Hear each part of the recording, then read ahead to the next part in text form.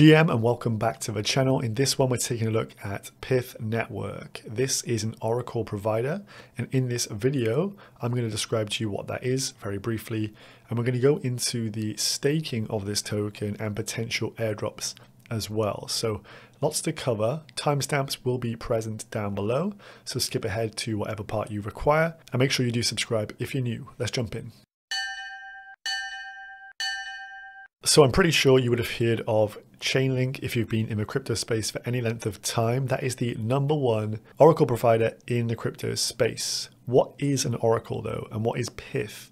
So PYTH essentially is the #2 Oracle in terms of the integrations it has with a load of teams, as you can see at the bottom of the screen here, all those names running across the bottom. But what do? They essentially provide off-chain data and make it available on-chain to actually power smart contracts. So smart contracts are not very smart unless they have correct data. So this data sourcing is done by the likes of these Oracle networks, Chainlink #1, #2 being PYTH Network. There are of course more providers than that in the ecosystem, but just as a basis, you can kind of think of PYTH as being an alternative to Chainlink. Now what we're seeing in the industry right now, which is very good for us as end users, is a lot of airdrops. So the token get to market kind of strategy for most teams now to probably avoid regulatory scrutiny is to airdrop tokens or at least points. And what we're seeing with PYTH Network here, they have hundreds and hundreds of partners, a lot of which don't actually currently have tokens.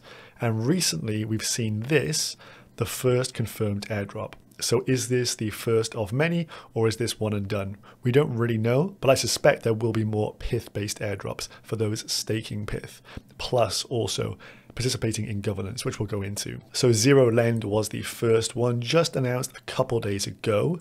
And what's interesting here is the fact that PYTH obviously operates across different chains. It's not a Solana only kind of project, although we'll be staking it on Solana today.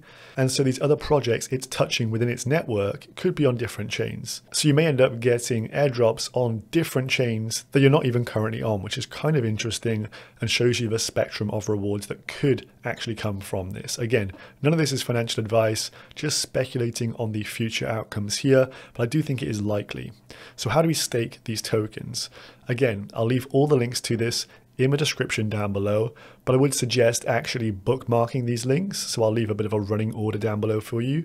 So this is the staking.pyth.network website. And as you would expect, this is where you come and stake the PYTH token to actually be able to participate in governance. I'll also leave this website down below because I did receive the PYTH token itself via an airdrop, which was very welcome. Now this website listed down below for you guys, if you just come in, you don't have to connect your wallets, just drop in here your Solana based wallet address, click check, and it will let you know if you did get any PYTH tokens in the airdrop down there. And if you have followed along with the channel since last summer, you may well have actually got some tokens, so worth checking out. If you haven't got some tokens and you would like to buy some, check out Jupiter Exchange here, and here you can convert a balance that you may have on Solana into the PYTH Network token. Pretty simple stuff. I'm sure you can get that covered. Now back to the staking application here. On screen, it does tell us one thing. The epochs for this chain are every single 7 days. So within the governance structure here, they have this kind of 7-day rolling period. So if you do stake your tokens, they need to be in prior to the new epoch starting. It starts every Thursday. And if you did want to unstake, it will take 7 days to actually unstake them to ensure that you are in for a full epoch. So those are the kind of nuances here. And as you can see, we have a balance on screen as that was the airdrop amount that came to me. So very simply, all you would have to do if you have some tokens on hand, you connect your wallet to this website, and then you will see your balance here. And then you just need to decide how many tokens do you wish to stake. And it comes up with an easy click method of half or max balance.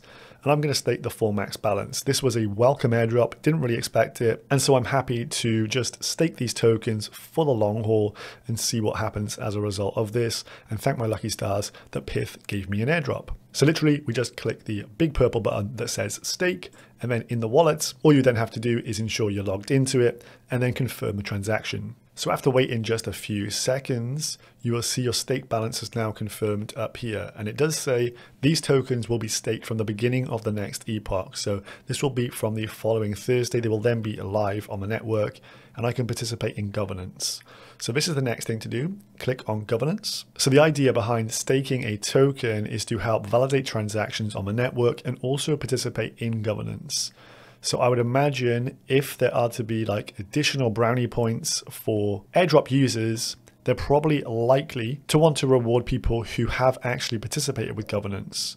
So on here, what you'll be able to see is a load of different proposals on this network. Now there are none currently available to actually vote on, but if we just click into one, on the right hand side, this voting tab will be live. So if there is a live vote, you'll be able to click yes or no for the various discussion points with your wallet connected and cast your vote. Going to cost you a tiny bit of sol, but that is all. But that is what your tokens being staked allows you to do, to have your say in a democratic manner on this network. So if there are any actual votes that become available to get involved with, follow me along on Twitter at CryptoTubeYT, and I'll post updates on there so we can get involved with this. So we've staked some tokens, we've checked out the governance forum, we'll wait for the next vote to get involved with it. But is this token bullish or bearish? Well, as I did mention earlier, as you can see, this is the lay of the land in the Oracle markets. Chainlink is number one, market cap over $10 billion.